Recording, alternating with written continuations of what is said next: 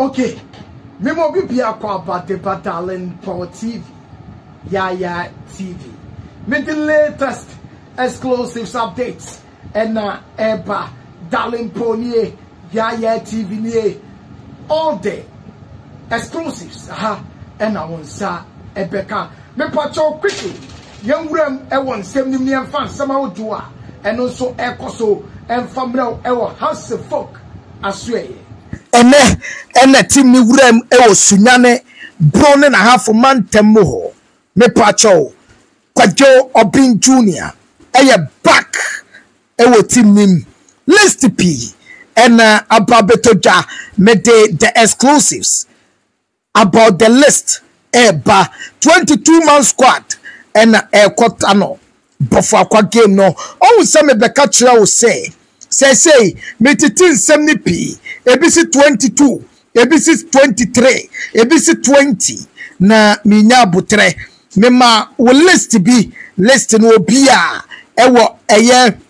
team nim na Kojo Obeng Jr. enso eye adia ono nso ewo team nim enti meje sansem no eba Albert Yonde enso ewo team nim enafe Raphael Amponsa enso ka ho enti eno ade up to me lister anopano midi kan de baye said demete ene se boys way ene kwakosi akan anase onu wremo Sunyani na nyame ya doma echina omone tano bofo akwa game no enso abaso na me pacho house folk Martin Koopman and Edessa list no aba na demete ene say Martin Koopman to challenge Diamond strikers no say eya dia omunko na omunko to tontena no emfa emano ofi say omunko very good football diaka ene say boni dru animu ho a the final third wa omo beto tontena ne kama ede amahas folk boboko no na me pacha unim say the last time has folk elusutu boboko ni dinde tano bofo akwa no eya afi apem ahankron aduakono enum 1995 afi apem ahankron aduakono enum 1995 ana has folk elusutu boboko ni din ede tano bofo akwa from that time ayedin pa ede amatano bofo akwa boboko no me pacha the last time tano bofo akwa ene house folk boy wo Sunyani na 2006 2007 season January posumeno anase opepon posumeno ne daneto so eduenu baako afimpinu ne nsunim 21st of January 2007 ana house folk eko tano bofo akwa home ene ne koboye sa game no eye 0-0 eno ne the last time bofo ene has a boy that season ana bofo akwa edi 14th eko relegation oni wafa that time na ye final ena Power FC eko relegation Power FC the moment ma biem final ebaye na ye from wafa na senya eno mo so ese eko relegation tano bofo akwa ensu eyiro opebre omo so koye afei ena omo aba me pacho that 2006 2007 season na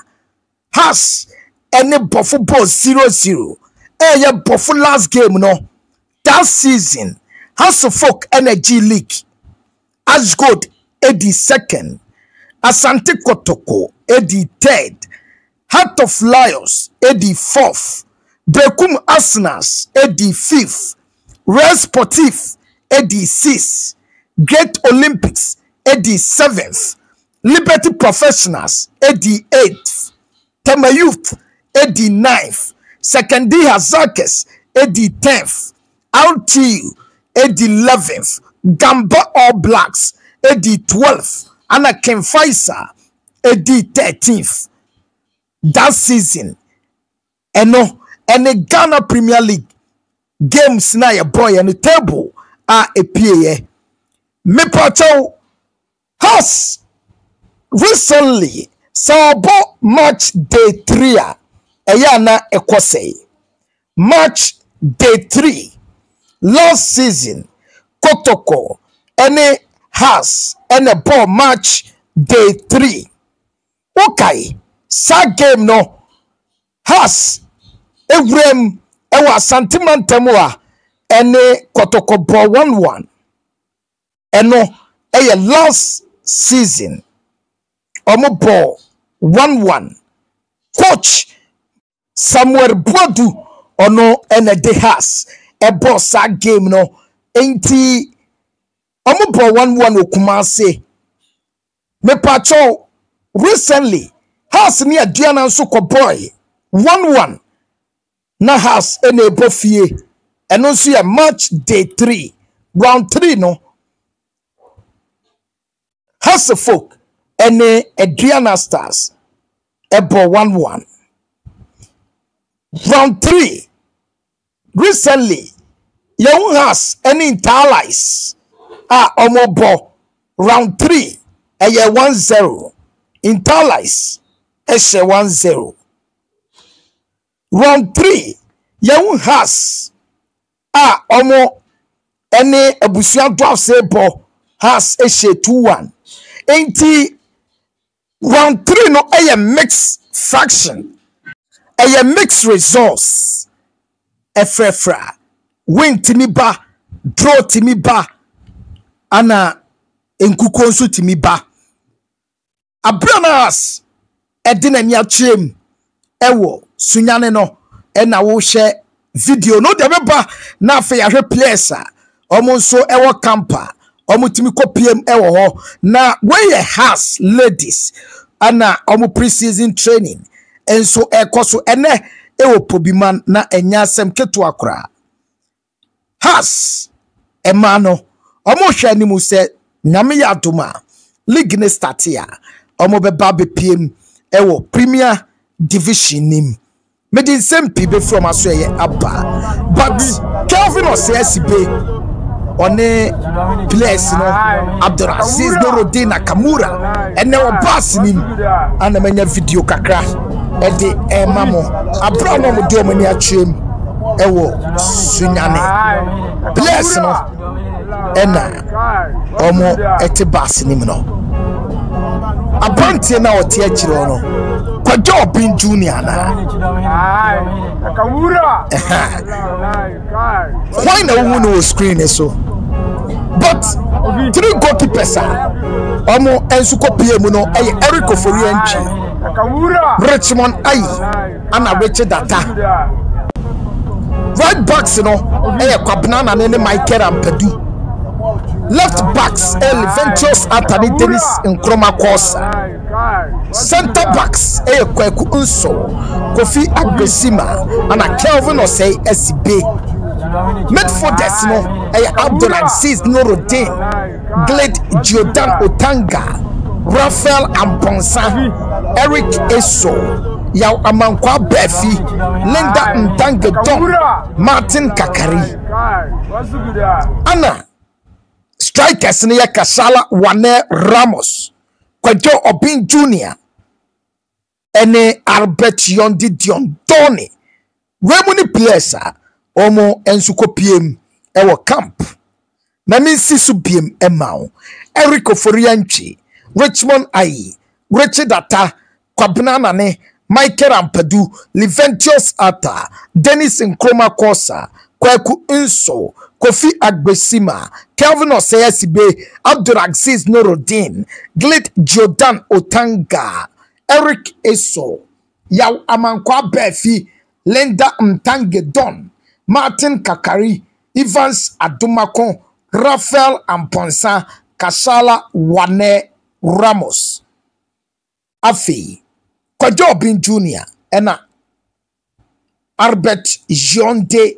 Dion Tony Remuni players omo ensuko PM camp 22 players ene wo Sunyani a omo bobo se nyame ya adomo dachina omo di game no betimi ahyehye so na owu say Sunyani se dia so duru anya asem kituo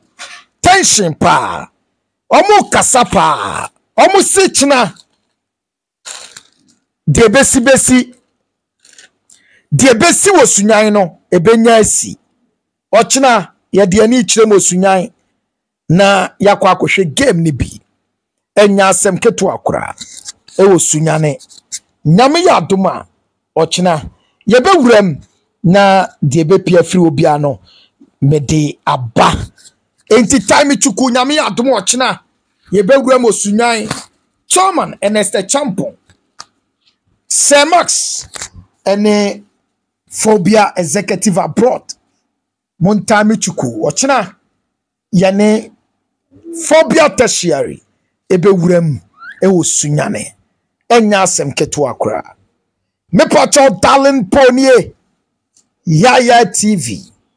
darling po tv me the latest exclusives updates and eba good news say Kojo Obeng Junior back oh say as for kopiem ewo tamale no Kojo Kobi but home gamer has a boy and Kojo Ankobi ene Kojo back to the 22-man squad. Coach Martin Koopman when you name me 22-man squad for Tano Bofuakwa tie no and no one sem anametete won kakra ede emamo what throw challenge to the striker say tontena na bibia enye kamapa me pacho like mami ano subscribe no a share na unua enye bi a share has folk the Oak FC emano eye training me jaw na wa enjoy training ne kakra Nyame ya adoma mesaba with all the latest medasi